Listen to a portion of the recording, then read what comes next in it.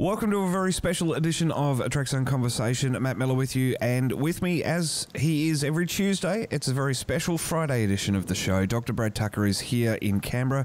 Brad, welcome. We have a special guest today. Yes, exciting.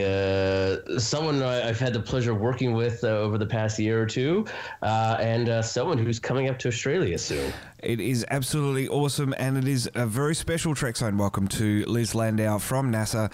Liz, thanks for having a Trekzone conversation today. It's so great to be here. Thanks for inviting me. Now, tell us a little bit about what you do at NASA. Sure. So, normally I'm at the Jet Propulsion Laboratory, and I am the senior storyteller. And that means that I get to work with all different kinds of space missions and science programs across NASA to tell really engaging stories for the public in terms of feature stories for NASA websites, in terms of podcasting, in terms of videos.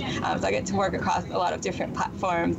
And actually right now at the moment, I'm on what we call a detail, which is a remote assignment at NASA headquarters in Washington, D.C. And I've been here for 6 months, learning the ropes, learning how the agency works at the highest levels, and doing a lot of astrophysics communications and public affairs. So it's been really exciting. That is really cool. And Brad, how did you get to meet Liz? So Liz was putting together a bunch of stuff on the Kepler Space Telescope, which I did a lot of work on. And one of the cool things that Liz and her team did was they created essentially, it's one of my favorite things still, the life of a star. And so they took a whole bunch of different real science discoveries, a lot from the Kepler mission, about, how stars and planets form, how they live their lives, and where my area was how they die. And so by, really putting, because some of the science that we're doing is fairly detailed and abstract, but when presented well, has a great story, especially great visual behind it. So they put some amazing graphics and animations together and interweaved all of these segmented pieces of research into really what we're trying to do, and that is the life of a star. It's just fascinating stuff, as to see how it all comes together, and to meet the people that work on all of this stuff, because there are real humans out there on the internet and in podcasts learning all of this stuff. Liz, what's been a highlight for you as a storyteller? Yeah, actually, the project that Brad just highlighted, the life and death of a planetary system, which is also the life of and death of a star, really, that's been a real joy to work on.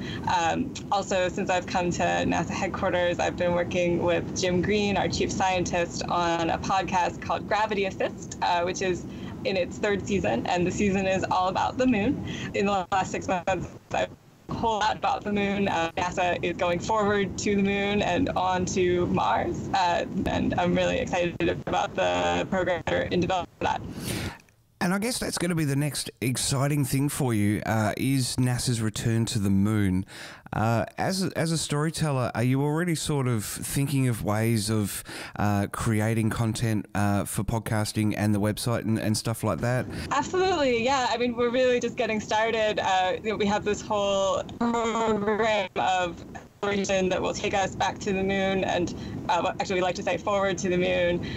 The first milestone that's coming up is a test flight of the Space Launch System rocket and Orion spacecraft as an integrated system. That could happen as soon as this year. And then in about a couple of years will be the second Artemis mission, which would be the first flight of a crew to the moon. And then finally by 2024, we're aiming to send the first crew to the lunar surface, the first crew that is since the Apollo era. That's sort of the timeline and the framework that I'll be working with as a storyteller here at NASA.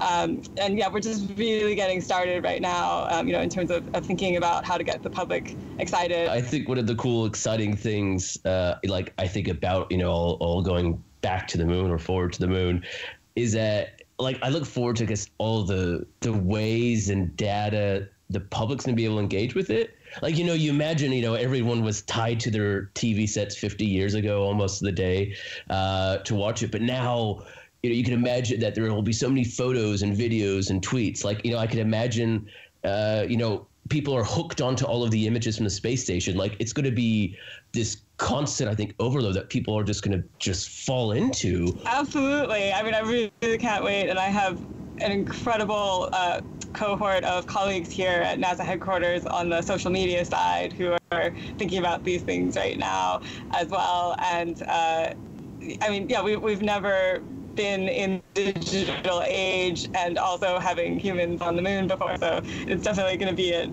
deluge of amazing images and video and just new insights and information, but also just, yeah, being able to experience. Fantastic, Liz. And I believe that you are coming out to Australia in the weeks ahead. Can you tell us a little bit about your tour of Australia coming up? Yes, and I'm so excited. And thank you, Brad, for inviting me and for setting me up with these different events. I guess partly in honor of the 50th anniversary of Apollo 11. I'm going to be speaking at Moonfest in Canberra, as well as several museums in Queensland. I think I'll be in Brisbane and Townsville. I think I'll be speaking in Sydney as well. I've never been to Australia before. I'm so over the moon about this trip. I'll be, representing myself, but, talking to the public about science communication, also just about the amazing space research that's happening. Fantastic. Well, Liz, looking forward to you coming out to Australia for your very first time, and looking forward to meeting you in person as well. We're going to catch up when you're here in Brizzy, and we're going to talk a little bit more about NASA's work on the missions ahead. And Brad, I think you're coming out to Brisbane at some point this century, aren't you? Yeah, late August as well, I think. Yeah. Fantastic. Well, it is an exciting time ahead for humanity, for science, for missions to the moon, for NASA storytelling. Liz, thanks so much for having a Trekzone conversation today. My pleasure. Thank you so much. Get uncut versions of today's show by becoming a Trekzone member right now. Membership is getting even better as we roll past the middle of 2019. You can get uncut episodes plus exclusive behind-the-scenes info and access to premiere eps of the show ahead of the world.